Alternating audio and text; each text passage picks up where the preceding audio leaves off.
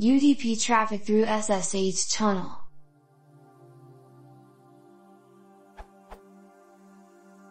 The title pretty much sums it up. I would like to send UDP traffic through a SSH tunnel. Specifically, I need to be able to send UDP packets through the tunnel and have the server be able to send them back to me on the other side. I know how to do it for TCP connections. Is this possible with UDP?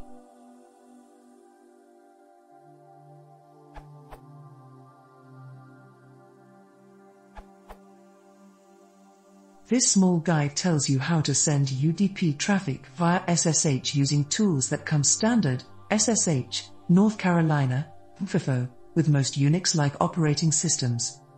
Performing UDP tunneling through an SSH connection. Step by step. Open a TCP forward port with your SSH connection.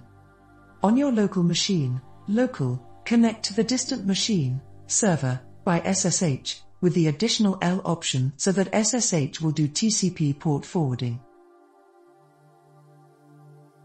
This will allow TCP connections on the port number 6667 of your local machine to be forwarded to the port number 6667 on server.foo.com through the secure channel.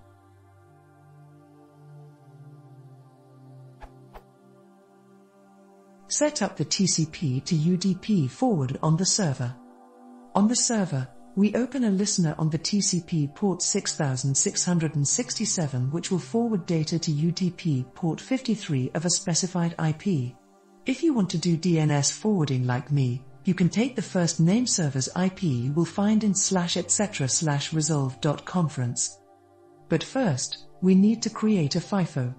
The FIFO is necessary to have two-way communications between the two channels.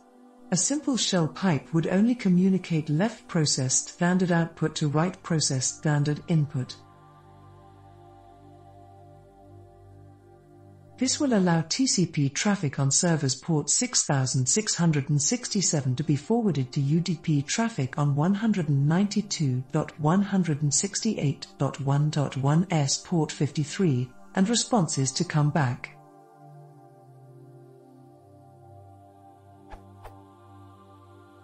Set up the UDP to TCP forward on your machine. Now, we need to do the opposite of what was done above on the local machine. You need privileged access to bind the UDP port 53. This will allow UDP traffic on local machines port 53 to be forwarded to TCP traffic on local machines port 6667. Enjoy your local DNS server smile.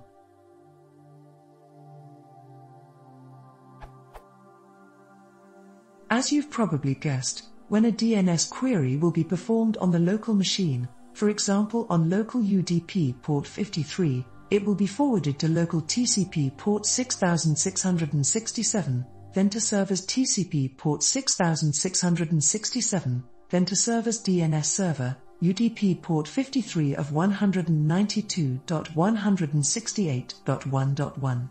To enjoy DNS services on your local machine, put the following line as first name server in your /etc/resolve.conference.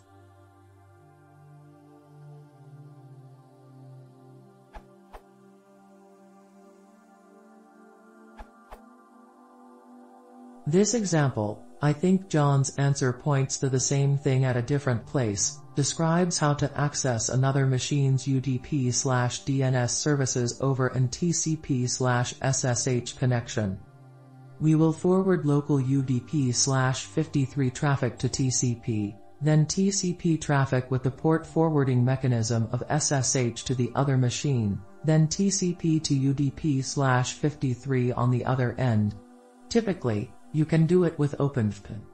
But here, we'll do it with simpler tools, only OpenSH and Netcat.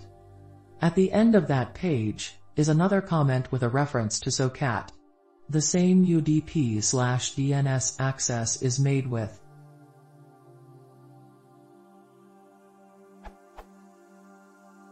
Server side, SOCAT TCP for listen column 5353, reuser, fork UDP column name server column 53 client side, socat ut4 listen column 53, reusiter, fork TCP column localhost column 5353. Refer socat examples for more.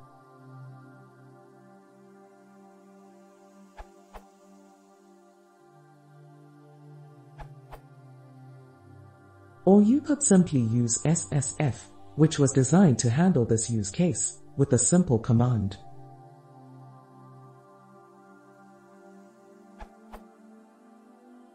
Client side. This command redirects local port 53, DNS to 192.100 and 68.1.1 port 53 through a secure tunnel between localhost and server.foo.com.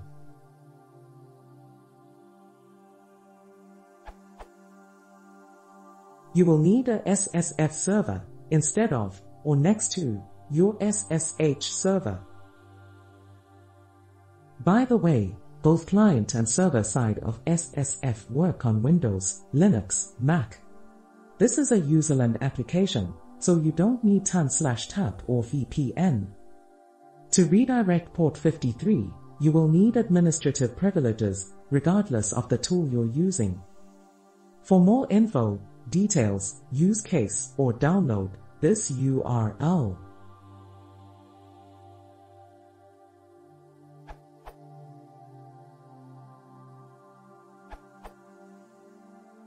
SSH, at least OpenSH, has support for simple VPNs.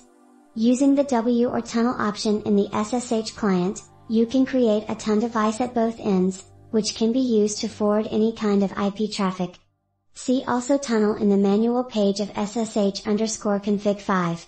Note that this requires OpenSH, and probably root privileges, at both ends.